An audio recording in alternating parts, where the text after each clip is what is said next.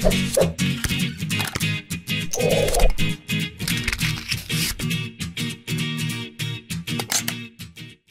what's going on YouTube? My name is Mehul and welcome to your second React Native tutorial in which we're going to discuss how to set up React Native environment and basically get started working with React Native. So if you haven't watched my first video which describes basically what React Native is and why do we need to work with it, then you might want to give it a try just in case you are unfamiliar with React Native. Otherwise, let's get started. Alright, so to get started with React Native, we need to obviously set up its environment and all that stuff first. So first things first, how do we actually set up React Native? So if you go to the official website, you can see that we have got a nice get started link here. Alright, the confusion starts here. Now there are two sections. You can see Quickstart and building projects with native code. Now most of the people who dive into React Native for the first time get started with this quick start thing, which is basically just a couple of lines and you're good to go. Now, as good seems, at least for me, I think this create React Native app is not the best choice because it runs on Expo client, which I personally do not really like because Expo kind of limits you in a lot of things because React Native on its own is like you're writing JavaScript, plus you can do a lot of tweaking and all that stuff with the native code as well. But when you use something like Expo, you get bundled, right? So you are not allowed to move out of a specific realm. So if you want to go with this Expo one, you can, but I would go with native code by building projects with native code. Now, once you do this, what you have to do is obviously go ahead and have Node installed on your computer. Now, if you do not know what Node is, then let me just show you what do you actually mean by, let's say, I'm just gonna go to a directory. Let me just zoom in here a little. Let's say I go to home directory and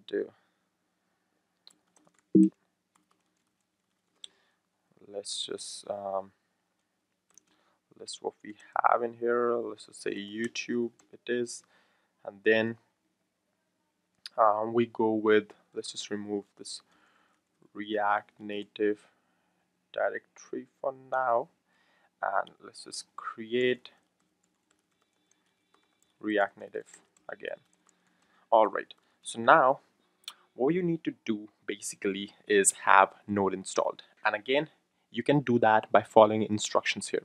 Now make sure you select your target OS as Android for now, because obviously iOS can only be developed on a Mac, which kind of sucks, but it's okay. We are good with Android only right now. So if you're a Mac OS user, then you can install Node with Brew, or basically there's a video of mine which shows you exactly how to set up latest version of Node and npm on your system. I'll just leave that link in the description, so if you want to set up Node or npm, you can watch that. Alright, you can skip this Watchman tool if you want, it's not really required. So once you're done with this, you need to install the React Native CLI. So to do that, again, you have to just do npm install React Native CLI and make sure you install it globally by writing the -g flag. And since I already have that installed, I guess it should not take me a lot of time. So you can see that it's just fetched the local copy of that thing, right? And yeah, one more thing. What you want to do is make sure you run your npm around 4 point something version. This is the problem you're gonna face later on when you use your React Native applications, that you cannot really run npm on version 5. Right, so this is why I'm running version 4.6.1, because I'm using React Native to create CodeDAM's mobile app. So that's why npm version 5 is not really compatible with React Native the last time I checked. So if you face any problems and you find out that your npm version is version 5 point something or above, then what you want to do is npm install g npm and add the version here, right? In my case it's 4.6.1. Alright, with that being said, now once you have done that, you should have your React Native CLI on board. And after this, what you want to do is obviously have installed Android Studio. Now you need Android Studio, JDK, and all that stuff, because remember, React Native is actually developing native apps for you. So just go ahead and download the JDK. And how you do that is basically, let's see, you accept the license agreement first and then select your operating system. For me, it's Mac OS X 64-bit, and just download this and run it. You should be good to go. Once you do that, just go ahead and download the Android Studio as well. Once you do download Android Studio, I already have that up and running as well. You would be provided with Android SDK platforms, and all that stuff. You would also have an Android virtual device, though I do not really recommend. You can just directly, work with your real Android device if you have one. If you don't have one, that's another thing. So you can create an Android virtual device, which we will see later on as we proceed. All right, so Android Studio is pretty straightforward. If you guys have ever worked with it, you just have to download it, and it will just start downloading. Right? Once you just have to install it. You do not really need to use Android Studio to work with React Native, just because Android Studio brings all that SDK stuff together. All right, once you have downloaded, just install Android Studio, and you can see that building a React Native app with native code, however, requires Android 6 Marshmallow SDK in particular. So React Native right now maybe uses Android 6 SDK. I'm not sure, because they're saying it. I believe they use that.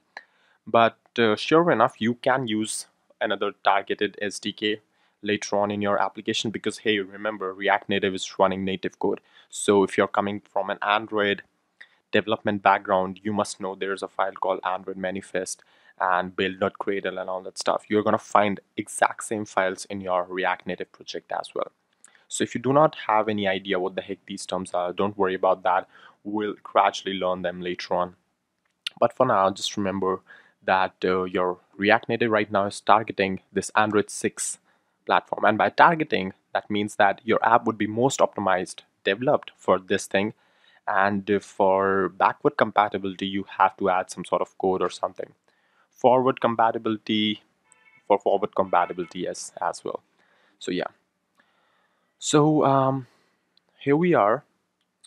And you do not need to really do all of this stuff. Just make sure you install this Android 6. Let me just give me a second here. All right, so you see something like this when you launch Android Studio, right? And what we actually have to do here is basically you have to go to like your Android Studio, and you would probably see something like a bunch of hello world kind of stuff here. Don't worry about that. It's not really useful. What you just have to do is just go right here to this SDK manager little boy, this Android with an arrow on his head. Just go to Android SDK manager, Android SDK, SDK platforms, and make sure you install this Android Marshmallow, Android 6. You see I have installed that already. Just stick on it and click OK. It will download that and install it for you. That's basically it, what you have to do for the SDK one. And you can see that we need something else as well, like Google APIs, Android SDK, which we had already done, Intel x86, Atom 64 system image, and all this stuff. And basically you would find all of that stuff right here. Inside here, SDK platforms is here, SDK tools, you can find that stuff here, right? You have to install these SDK tools as well. Then once you're done with this SDK tools thing, you see that you would have installed this 23.0.1 SDK tools, and just go ahead, select these 23 point whatever latest version is. It does not matter, and click on OK. Right? Once you do all of that stuff, what you have to do next is configure these variables by adding them to your bash profile. And for the Windows guys, what you have to do is if you go right here, you have to add it to your path, right? So how do you add it to your path? Well, for the Windows people, you have to right click on your this PC icon, then you have to go to somewhere like advanced settings of your computer, then you would see environment variables, and then basically add those stuff. For Linux and Mac OS users, just copy this stuff and remind me tomorrow. Just copy this stuff and go ahead and inside your terminal right here, just open your bash profile, or no, bash, well,